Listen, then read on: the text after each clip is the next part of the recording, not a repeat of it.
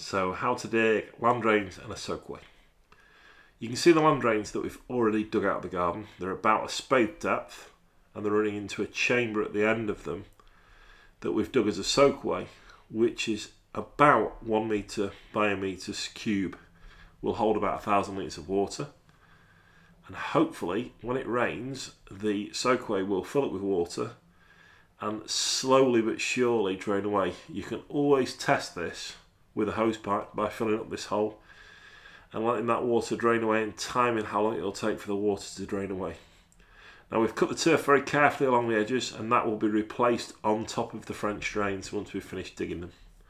But you can see the perforated pipe, which is the land drain pipe with a 20mm stone on top of it and then 20mm stone in the soakaway at the end of this. And we're just about to reload the turf on top of this French drain. And in a couple of weeks it will disappear, you won't see it.